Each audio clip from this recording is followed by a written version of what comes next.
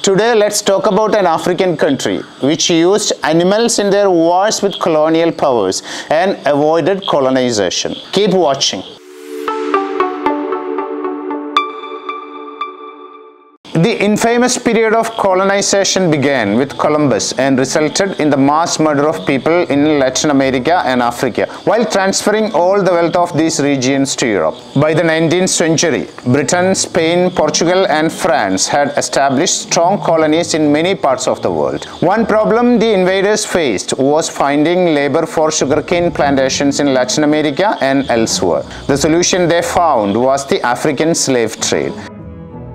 Africans who were physically strong and genetically blessed with muscles were immune to many diseases that kill others on the plantations. The white people sought the assistance of warring African tribes, leading to Africans enslaving each other for profit. However, conflicts arose among the European powers over territories and slaves. The Berlin Conference of 1884-85 was an agreement among Europeans to share African kingdoms amicably between them without resorting to warfare. Ethiopia was among one of the countries listed, located between the kingdoms of Somalia, Kenya, Sudan, and South Sudan. It is said to be the birthplace of modern man and part of the significant landmass known as the Horn of Africa. It was once known as Old Abyssinia and referred to as the Kingdom of Axum in the King James Version of the Bible. Axum, an ancient kingdom existing since 400 BCE, was one of the four great powers in the world, alongside Rome, Persia, and China. It was rich in natural resources. During the European colonization period, the people of Ethiopia stood together and successfully defended against invading enemies. In 1874, Ethiopia defeated the invasion of the powerful Egyptian king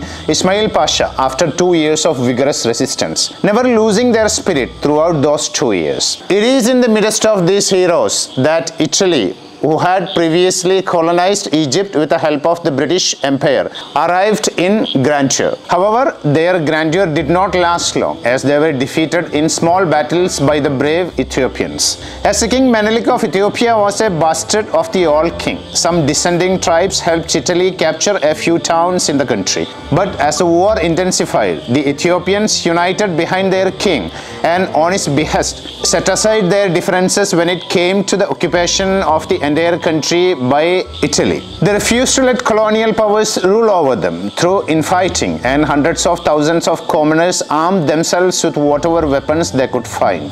Oreste Baratieri, the defeated Italian general, was allowed by the king to return. However, not willing to be humiliated by the lowlifer Africans, the Italian government ordered the army to continue the war. Little did the Italians know that this time they would face a different kind of warriors at the Battle of Adwa.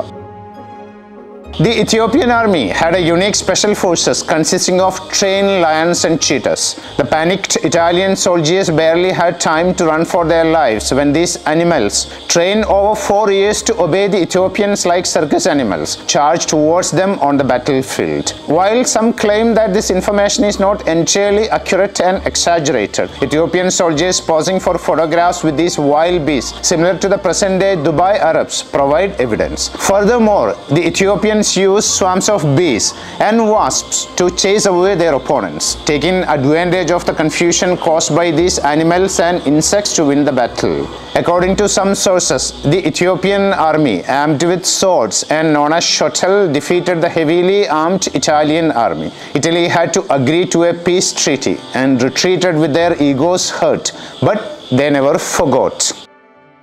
After several years during the Second World War, the army of the Italian dictator Mussolini tried to make another attempt on Ethiopia. As the war intensified and the Ethiopians found themselves helpless against the more powerful Italy, Emperor Haile Selassie had to flee the country in self-defense. However, he sought the assistance of his former enemy Britain. In 1941, with the support of Britain and Ethiopian guerrilla warfare, Italy was once again expelled from the country for a second time.